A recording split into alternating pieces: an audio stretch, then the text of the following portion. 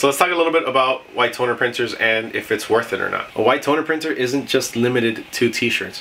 If you're open to trying different products, then you can be making a lot of money. What's going on, everyone? Mario here with Nickel Prints. Today I'm going to be talking to you about my experience with my white toner printer. I've had the Uninet iColor 560 for just about a year now, and I love it. I've had great success with it, and I've done a ton of prints with it. Now the question of the video is going to be, is it worth it? Is it worth the investment? And do I recommend it? White toner printing is just one of the ways that you can print full color t-shirts on demand. White toner printers provide full color t-shirt prints in most cases for just under $3. Obviously that price can vary a little bit based on design, size, a bunch of different things, but as a good average, under $3 is pretty typical. And white toner printing also allows you to print color white, which, as we all know, no printers can really do that except for DTF, DTG, and maybe UV printers? I'm not sure about UV printers, but that's aside the point. We're talking about home t-shirt stuff here. So what exactly is a white toner printer? A white toner printer is a laser printer that allows you to print the color white. So you're gonna have your basic colors, cyan, magenta, and yellow, and instead of black, you're gonna have white. So it'll be CMYW instead of CMYK. Now sometimes you're gonna see CMYK plus W, which is just all the colors plus white. And for the most part, with all the research that I did with these printers, including the white toner printer that I have, you're not gonna be using all 5 toner cartridges. You're only gonna be using 4. You're gonna be using CMY and W. My printer, the Uninet iColor 560, did include the black cartridge, but I've never used it. They include it just in case you want to print out regular things, you know, just like regular paper if you want to print out some notes, but I never used it for that. So that cartridge is literally just sitting somewhere on a shelf. It hasn't even been opened. So if the printer doesn't include the black cartridge in it, how does it print black or come out with these darker colors? Easy. It just mixes all the colors together. So it'll get the cyan, magenta, and yellow and mix it all together to create a black. Now, it's not the darkest black you're gonna get, but it's black. Some people might be very picky and not like it because it might be a little bit too light for their taste. I don't need the blacks in my prints to be darker than night itself, so it's perfectly fine. It's dark enough to be black. It doesn't look gray. It's fine. Now that you know about the toner cartridges, let's go ahead and talk about the paper and the adhesive. White toner printers use 2 different sheets. They use the A sheet and the B sheet. Now, whenever you buy these, you're pretty much gonna always be buying them in a set. So when you purchase it, you're gonna get A and B. Sometimes you can get them separately, but for the most part, at least where I buy them from at Heat Transfer Warehouse, they come together. Also, there's a bunch of different papers. The same way there's a ton of different heat transfer vinyls and a bunch of different types of sublimation papers and just a bunch of options for everything. There's also a bunch of options for white toner printer paper. They have some that are supposed to be more waterproof, some that are supposed to last longer, some that are softer, some that are quicker, some that are supposed to make the image a lot more vibrant, and some that are even just 1 sheet of paper and don't require both sheets. But I've actually heard bad reviews about those. I've heard that those don't last that long, that they actually start fading after a couple washes. But don't take my word for it. I haven't tried them. If you want to try it out yourself, by all means. If you have tried it out, make sure to comment down below your thoughts on it because I've actually been kind of curious about it. So white toner printer uses 2 sheets of paper. Which one do you print on? A lot of the times you would think that it's this one, right? Nope. This is actually the adhesive. You're going to print on this one. And this is going to have 2 sides to it, obviously. 1, 2. And one is going to be a lot more plasticky than the other. The more plasticky one is going to have a shinier look to it, and then the other side is going to be a lot more matte and it's going to have more of a softer feel.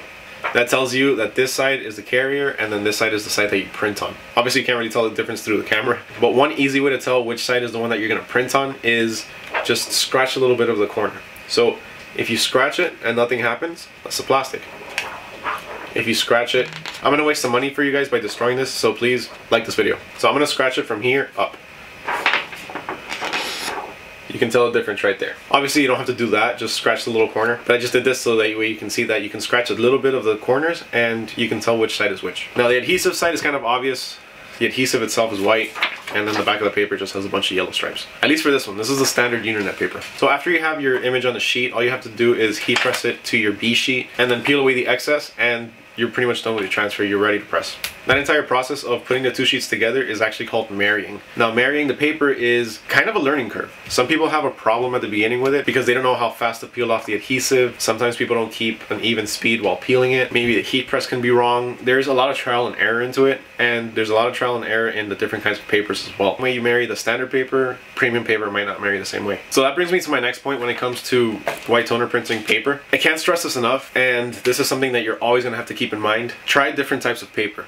Always try the other options that there are available, because you might find a different type of paper that you're using a lot better than the current one that you're using. You might have some issues with the standard paper that you're trying out. Like me personally, the durability of it, I'm not a huge fan of it, but I never opened myself up to trying all the other papers. That one is on me. Am I going to try the other kinds of papers at this point? Honestly, probably not, because I have the DTG printer, so I'm not using the white toner printer as much as I used to, but I do have some other plans for it. So I can't stress enough, try the different options for papers. It could be pricey because some of these papers can run $100 or $200, but it could really be worth your while. Now, the pressing of the actual transfers onto the shirts is fairly easy. The technique is probably something that you might have to practice once or twice, but overall it's really easy to press the transfer onto a shirt. All you have to do is press it like you would press almost any other image, and then the trick comes when you peel off the carrier. The best way to do it is just fold over the carrier over the image and just start rolling it off. And there's actually a SupaColor versus white toner printer video that I have where I show how to peel the carrier. So if you want to learn, just go ahead and check out that video. I'll have it linked down in the description below. Now, we've learned about the white toner printer itself. Now, what about the software? The software, I think, is specific to the printer that you end up purchasing. So if you get an Oki versus the Uninet, you might have two different softwares. But included in my Uninet iColor 560 was the iColor Pro Rip. Now, that software has a lot of features. It has a lot of settings, a lot of things that you can tweak. It's kind of overwhelming at first. When I first opened up the software, I just had a blank stare. Little by little, I just started poking around like I usually do and started figuring things out. Whenever it came to any issues, honestly, Facebook groups were my best friend. Just join a Facebook group, ask a question. If you have a question for some settings or why something's printing out wrong. But overall, the setup of the software itself was pretty easy. It wasn't anything out of this world. Learning how to use the software, as I said, is something that I learned by just poking around. Really loading up the image and then just hitting print is really all I had to do at the beginning to get started printing. I did eventually come across a couple of issues where my image was coming out choppy for whatever reason. Then that's when I went onto a Facebook group, asked, and I found that the issue I was having was actually a very common issue. They gave me the explanation right away and I fixed it. So while it is something that you can open up for the first time and find overwhelming, it's, you know, like any other software. It just takes a little bit of time and patience to get to learn, and you'll be pretty much up and running in no time. Now, how much does it cost? Well, white toner printers can range anywhere between $2,000 all the way to over $10,000. So that's the price for the printer. Now, what about the accessories, like the toner? When it comes to the toner, you're going to be spending anywhere between $200 to $500 for the toner, at least in my case. Quick mental note, always remember, when you run out of white, you're going to pay extra. Whether it be white ink or white toner, it's always going to be more expensive than the colored ink or toner. At around $2,000 to $3,000, you're going to be getting one of the smaller printers. Those usually print A4s or 8.5 by 11s. Their printing speed isn't as fast as one of the other ones would be, and their toner cartridges typically are also a little bit smaller. You might be missing some features such as wireless printing, maybe a color LCD screen, just a bunch of little things here and there that really add up to the price and just give you either a better overall user experience, an easier experience, or just more efficient printing. Honestly, you're gonna have to do a lot of comparing and contrasting to a few different printers so you can make sure you're getting the right one for yourself. But that's for the smaller ones. When you start getting up to the $8,000, $9,000, $10,000 ones, those are already some fairly big printers. When I was looking to make the investment, I was looking at either the iColor 560 or the iColor 800. Now, the price difference I think was about a $3,000 or $4,000 price difference. The iColor 560 came out to about $4,000, while the iColor 800 was about $8,000 or $9,000. I don't exactly remember what I was quoted. Now, the biggest difference between the two was the print size, the print speed, and the size of the actual machine. So when we're looking at the iColor 560, we're looking at a printer that's about this big. You know what? I wasn't gonna do it just because it's a really heavy printer, but I'm gonna take out the printer for you and I'm gonna hold it for a little bit because it's really heavy, just so you guys can see exactly how big it is. So this is the iColor 560. It's kind of heavy. So that's the printer itself. As you can tell, it's not that big.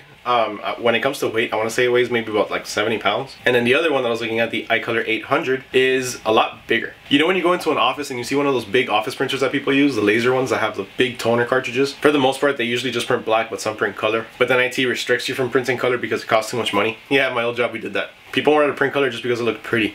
These were papers that were just going to be stuck in a binder and on a shelf. Really? Whatever, that's beside the point. So that was about the size of the 800. It was a pretty tall standing printer. It's something that would have to stand on its own. Now, the cool thing about it is that it printed really fast, which really wasn't a huge factor for me. What I really liked about it, which was really the only reason I was considering it in the first place, is because it printed 11 by 17. And if you know me, you know I love oversized images. I love big prints. I don't like little ones. But ultimately the price difference got me and I ended up going with the smaller one. Now the 560 that I got prints up to A4 legal, which is about 11 by 14. But the cool thing about it is that it comes with a software called the Smart Cut. Now what the Smart Cut does is it splits your image into 2 different sheets, so that way when you print it, it prints on 2 different sheets, and then you're able to press one followed by the other to make an oversized image. Now the issue with that is, depending on the image, you might be able to see the break as to where it was cut. Me personally, I never used the software itself. I actually ended up cutting it myself using Photoshop. I found it to be a lot more efficient. But if you don't know how to do that or don't want to do that, then the Smart Cut, it helps. It does work. So ultimately, I went with the smaller one because of the price.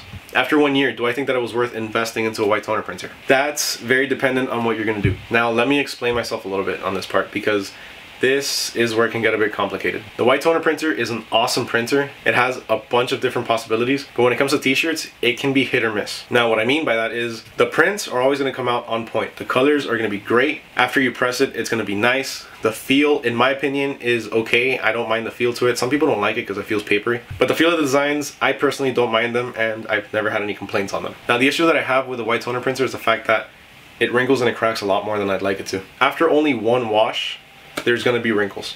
That is a given, and that is one thing that I noticed from pretty much the first press. You're gonna have wrinkles on the design itself. Now, that doesn't bother a lot of people. It kind of bothered me, but it's something that I was able to look over. But just so you know, after the first wash, there will be wrinkles on here. Now, there's a few ways that you can start to try and avoid those wrinkles, or avoid those wrinkles that eventually lead to cracking, and that's by rasterizing your image. When you rasterize your image, you're pretty much putting a bunch of little holes in here, like just spread out across the entire image, just tiny little microscopic, maybe not microscopic, but tiny little holes that kind of give it a halftone effect. And it's spread out across the entire image. And what that does is it allows water to be able to go in and out of the design without getting stuck behind it and just washing the whole thing as a whole. It just makes the breathability of it a lot better. It makes the feel of it better. But that's what a lot of people say. Personally, I never liked it. I don't like the look of rasterizing. I never really liked how it felt. I never liked how it looked. I like big block images. If it's supposed to be a solid block image, that's what I like. I don't like to have all that extra little stuff on it. Pretty much anybody that you talk to is gonna say, yes, rasterize your image. And I'll tell you, if it's something that you like to do, if it's something that you like the output of it, then yeah, do it, that's fine. Me personally, I don't do it because I don't like it. Now the blue shirt and this shirt are both shirts that I did in April of this year. May, June, July, August, September, October. We're in November now, so that's been 7 months since I printed the shirts. This one is a kid's shirt, so it's used a bit more. And this is actually my wife's shirt, which she pretty much only uses to sleep at this point. So it's used maybe once a week, if that. So this one has definitely been washed at least 12 times. And this one, probably less, maybe like 7 or 8. And unfortunately, both of them have very visible signs of cracking, and this one even has some signs of peeling. Now, I have mentioned in prior videos that I have had a few shirts out there that have lasted almost 20 washes, and they have. But that's with specific care instructions. What I tell my customers all the time whenever I give them a shirt that's printed using white toner, don't throw it in the dryer. The shrinking of the shirt is going to increase the wrinkling, which will increase the tears. Now, there are definitely ways that you can increase the lifespan on these. For one, you can try different kinds of papers. As I stated before, I never tried different ones, but I have read several user reviews of people using different types of papers that they find great success in that last a long time. Other than that, there's also this thing called T-Seal. Either T-Seal or T-Sheet. I don't exactly remember what it is, but I'll have it linked down in the description below. And what it is a post-pressing sheet. On one side, it's more of a rubbery feel to it, and what it does is when it's on top of the image, it really presses down on the design and binds it more with the fibers. So it really imprints it a lot more into the t-shirt than regular craft paper would. Ultimately, the lifespan of the design is going to end up winding down to the design itself. But aside from those two options, post-press care is really what's going to save the t-shirt and make it last longer. So when it comes to t-shirts, I think it's worth it if you're going to be doing one-offs. It's pretty much perfect for shirts that people are going to wear a few times and just keep there and not really care too much for. Like this, you know, a one-off shirt. A Disney shirt that we made for a trip, and that's pretty much it. Another thing that the white toner printers are really good for is Etsy. All of my Etsy orders were pretty much done specifically using my white toner printer. And all the feedback I got from my customers was positive. Nobody ever complained about any colors, about any wrinkling, the feel of the design, nothing. All of the shirts have positive reviews, and the one negative review I got isn't even because of the design, it's because the shirt was too small. So if you're planning to use a white toner printer for something like Etsy, you'll be fine. So for things like that, I think the white toner printer is perfect. The printer itself doesn't have a lot of maintenance. You really don't have to do anything to it. I just have it sitting there, and whenever I decide to use it, whenever I need to use it, whether it be tomorrow, next week, or next month, I just go ahead, open the software, and print. That's one thing I love about the white toner printer. There's absolutely no maintenance. It's pretty much just use whenever you need it.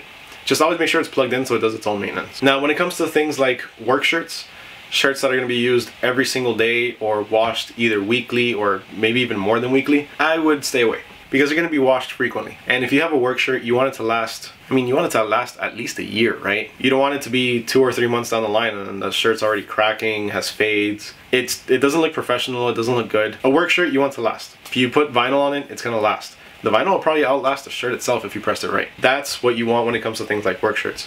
You want the design to last and outlast the shirt if possible. And unfortunately, the white toner printer won't be able to do that. Eventually it will crack, it will fade, it will peel. Now, on a side note, if you're not doing t-shirts, you can still make a lot of money using a white toner printer. A white toner printer isn't just limited to t-shirts. If you're open to trying different products, then you can be making a lot of money. White toner printing has a bunch of different options in the sense that you can print on hard surfaces. Now, the same way with t-shirts, you're gonna have to use a different kind of paper and some trial and error. With white toner printing, you can print onto wood, you can print onto glass, onto balloons. Seriously, you can print on these balloons. How cool is that? I haven't tried it. That's actually something that I've been wanting to try. I actually have the balloon set on my Amazon cart right now. I just haven't purchased it yet. If these are flat, you can print on them using a white toner printer and sell them. You can customize these balloons with a face on them or with whatever message you'd like. So that in itself, I think, is really cool. There's a bunch of different possibilities that you have with a white toner printer. You just have to explore all of them and see what works for you. If you want to check out the iColor 560, I actually got mine over at Heat Transfer Warehouse. I'll have the link for it down below. If you found this video helpful, please make sure to hit that like button.